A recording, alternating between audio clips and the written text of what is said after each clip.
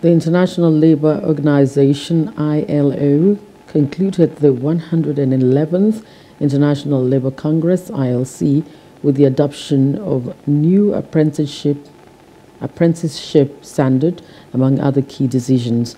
The ILC closed with the adoption of a new recommendation on quality apprenticeships, while delegates also passed resolutions on a just transition and labor protection, among other issues.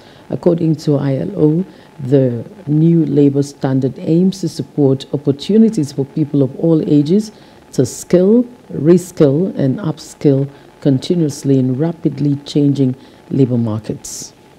Delighted and honored to assume the leadership on behalf of the government of the Federal Republic of Nigeria as the next chairperson of the ILO governing body for the 2023-2024 session. We appreciate the thoughtfulness in nominating and confirming Nigeria. Our agenda in future meetings should take on broad challenges such as these to confront and shape global discourse as a matter of urgency. Our policy outcomes and decisions should inspire hope for a better quality of life and new opportunities. We are ready to deliver on the mandate entrusted to us, prepared to serve. There was absolute great endorsement of the Global Coalition for Social Justice, which is an important initiative of the Director General, Mr.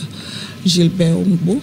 And the essence of the Global Commission on Social Justice is to make sure that issues related to social development, social justice, are at the same level or receive the same level of attention as economic issues and environmental issues.